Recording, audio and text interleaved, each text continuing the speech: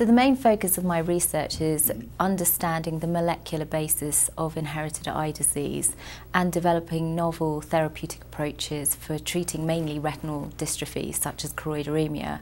Okay. At the moment I'm working on the use of small molecule nonsense suppression drugs which have the ability to override a certain type of mutation that actually causes up to 30% of cases of choroideremia.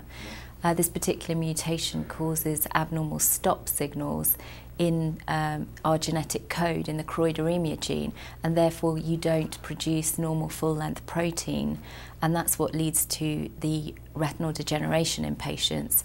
These drugs can override these abnormal stop signals and produce up to 25% of functional protein, and this is more than enough to halt or even prevent the onset of choroideremia in patients.